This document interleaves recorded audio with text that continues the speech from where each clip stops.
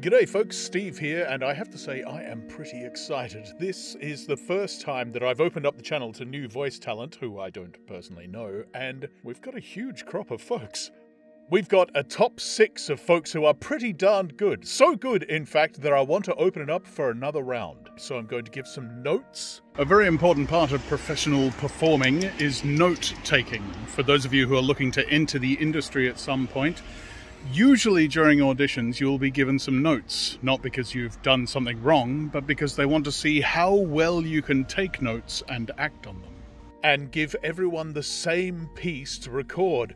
Ooh. I want to make some special mentions though. These are folks who have talent, but for one reason or another didn't show what we needed for this job in particular. Some should start their own channels because they are fine narrators, but that job is taken on my channel. What do you want, my job?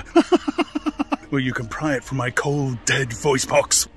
And others have skill sets more suited to radio or TV voice work rather than narrative stuff. So, the first special mention is Francisco W. A great voice for radio, which is better than my first voice review, which was that I had a great face for radio. This really happened. Second special mention is Dan L.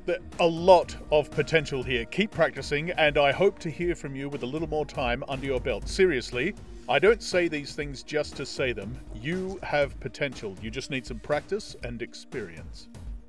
And finally, Andrew B. I want to hear you narrating documentaries and working on radio and introducing award ceremonies, preferably where I'm winning huge awards and massive checks with queues of groupies lined up around the block.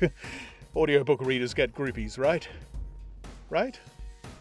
And now, on to our top 6. It was going to be a top 5, but you folks are just too good. So, in 6th place, Dustin Hendrick.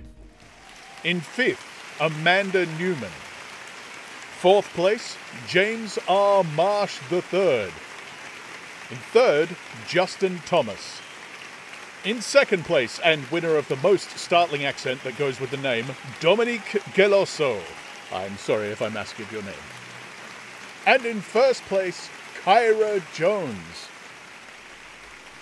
Thanks to everyone else who entered. Keep it up. I can't count the number of things that I lost in my early years, so don't let this little disappointment stop you from doing something if you really want to do it.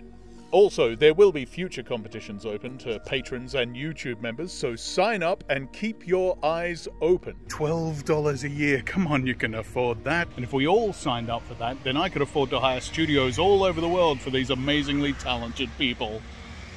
These 6 finalists will soon get an email from us with the new script and some performance notes. Good luck, and may the muses be with you.